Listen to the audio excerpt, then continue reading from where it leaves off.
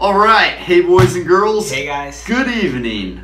David here with Kelson. Yes. Kelson, the Englishman, right? I don't think so. Man.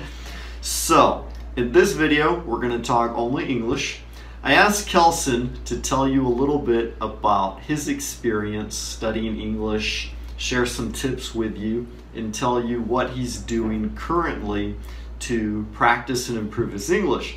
Because you guys know that as you study, you go through different levels of fluency and you face different challenges. Yes. Right? So I've been talking to Kelson a little bit. He was telling me how he's been studying English, what he's been doing, and I just wanted to give you guys the opportunity to hear him tell you in his own words. So go ahead, Kelson. What a pleasure.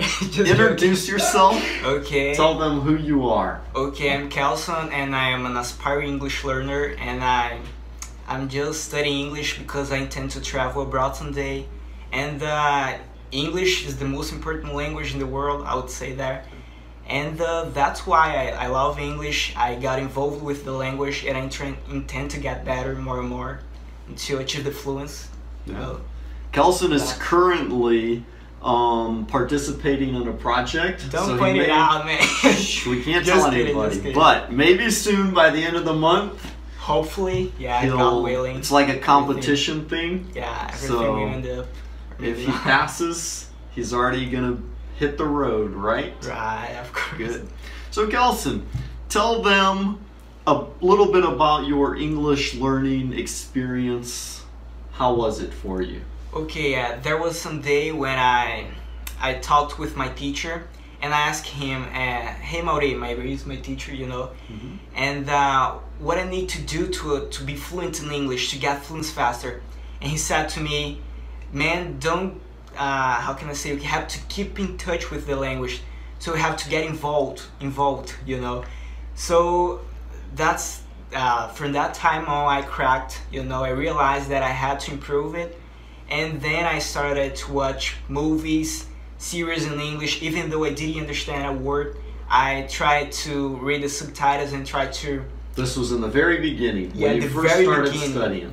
Yeah, I already had some words, you know, I was learning. But it was like the time when I really wanted to go on to face like, hey, English uphill battles, but I can't go... I can't overcome it. Yeah, I can't overcome it. And then I started to read books, to try to read books. And I tried to, for example, look for some radio stations. Can I say this? Radio stations? Radio stations. And try to listen. And it was really hard because I didn't understand. They were speaking very fast.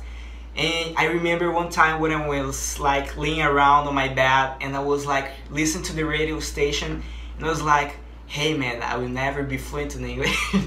But I was joking, you know. But it was like, listen, and I was understanding some words. So I was just keeping on studying every day.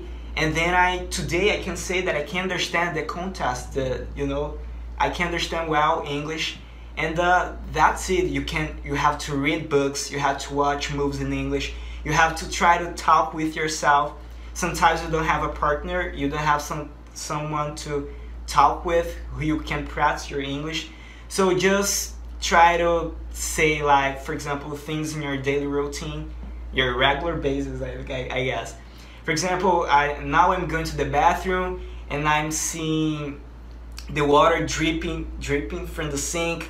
And Did your mother ever think you were going crazy? It was like, I'm approaching from the table and then I can see the edge of the table. This kind of things, man, try to be crazy. And as you said, like my mother, for example, sometimes I ask her, for example, Mom, say something and I'm going to translate.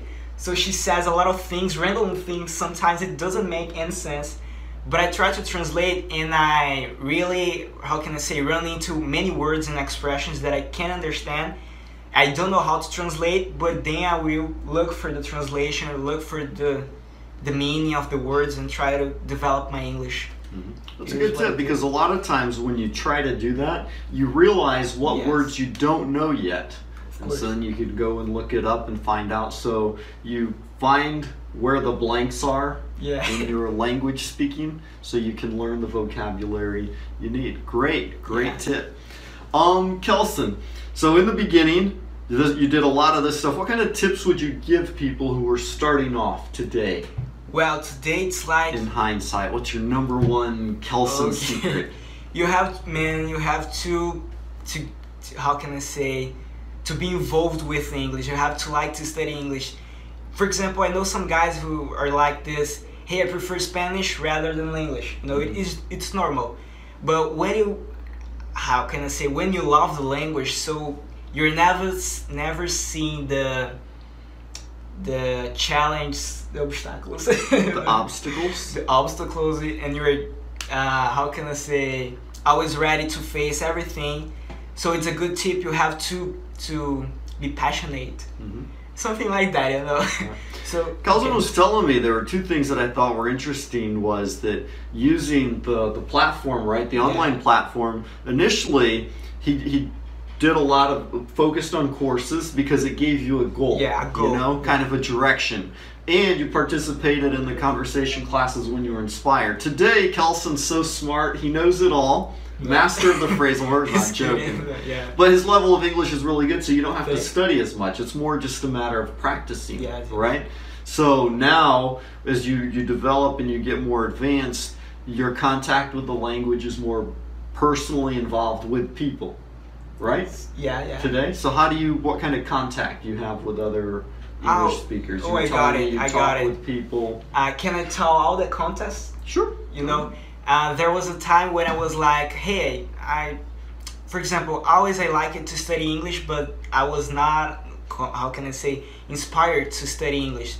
So I asked the teacher, do you have some app for me to study English? So he recommended me Duolingo, okay? So when I realized that there were many languages on Duolingo, and I saw that there were like French and Germany, I was like, hey, let me give it a try, you know? So I started to learn basic phrases in French on Duolingo, like "J'aime le pomme rouge." It's funny. So I was like, hey, let me see some videos on YouTube, and then there was a guy who recommended me a social media called interpause.net. If you can write down, you know, interpause.net. And then I accessed the link.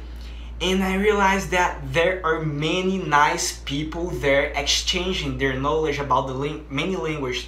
And I was like, hey, I want to learn French, but then first I have to understand English to learn French through English. So it was the time when I cracked and I decided to really polish my English. And from that time on, I was like, I need to get fluent faster. So I really wanted to be fluent in English.